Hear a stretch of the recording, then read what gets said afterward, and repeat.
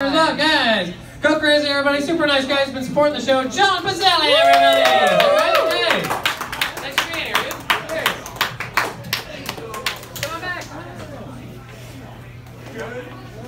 So, I think people need to suffer more. You know, like just give people like some these whiners some perspective on life. It's like my internet's too slow. It's like, dude, your ancestors communicated by Raven. They wanted to send a light to someone, they'd have to draw their thumbs up in blood on a piece of tree bark, strap it to a bird, and hope for the best. It's like, oh, do I really have to go get a flu shot? It's like, bitch, no, is that a penguin? No, that's your great aunt who got polio when she was a baby. One of her legs were all fucked up and she walks like that now. My feet hurt in these hooker boots. It's like, yo, your grandfather? No, I'm just kidding, those hooker boots are awesome. Can I borrow them? So, this week Prince Harry and Meghan Sparkle announced that they're stepping back from the royal family, which I don't really get, you know, because like, aren't you born royal? I think the only way you're getting out of royalty is on one of those Jerry Springer's Are You the Father episodes. So they'd be on there like, Prince Charles, you are not the father. It's like, oh, but you are the uncle, cousin, and nephew.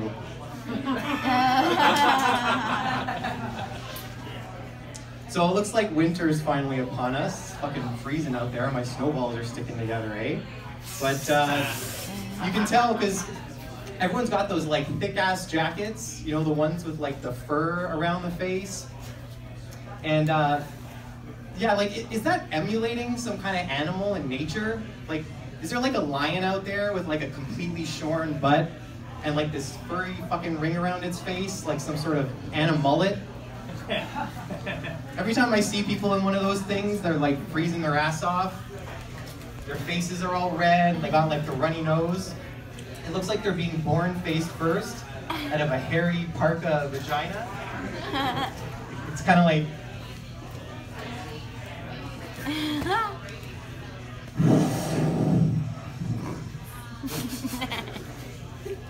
Fuck, man. It's like, yo, is it snowing? Oh, fuck, no, that's a yeast infection. Fuck, oh, ew. Anyone here got one of those hairy Parka vaginas? HPVs? Yeah, you guys got HPV? Awesome, yeah, honest crowd. I really respect that. So I've been living in Toronto for a long time now, and one thing that still gets me is seeing police on horseback.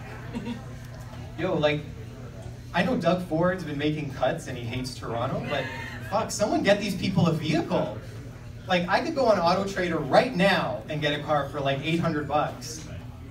But I bet the cops were pretty excited when they all heard they were getting a new Mustang, though.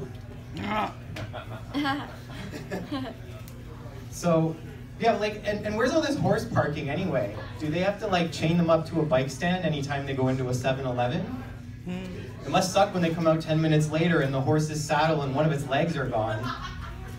It's like, yo, fuck, man, that's the second time this week. He's only got back legs now. All right, I'm John Pazzelli. Thanks very much, everyone. Good night.